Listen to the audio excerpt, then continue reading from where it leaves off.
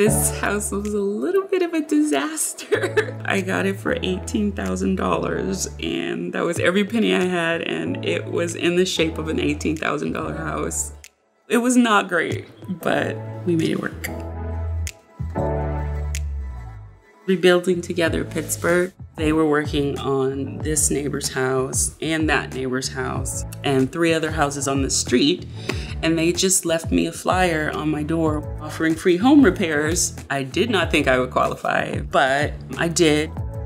They worked on the roof. They got me new windows. They put down a new floor over top of the asbestos and got rid of all of the parts that were dangerous. They got me new appliances in the kitchen, which was just a bonus.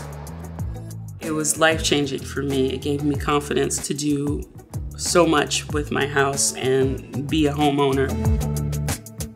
One of the things that I really love about my job at Rebuilding Together is how we are stabilizing neighborhoods for the future. We're giving hope to neighborhoods that might have been disenfranchised.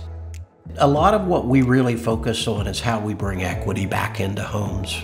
Many homeowners have bought their homes in neighborhoods 20, 30 years ago, and the value in them today is very much what it was 20 and 30 years ago.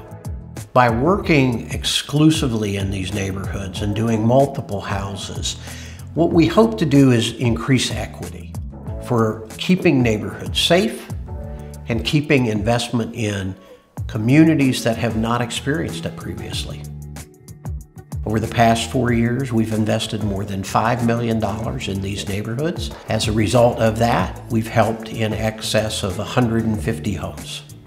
Our largest funding source has been in partnership with First Commonwealth Bank. We have an opportunity to provide a stabilized platform for homeowners who want to pass that on to their own families, thus creating wealth for future generations.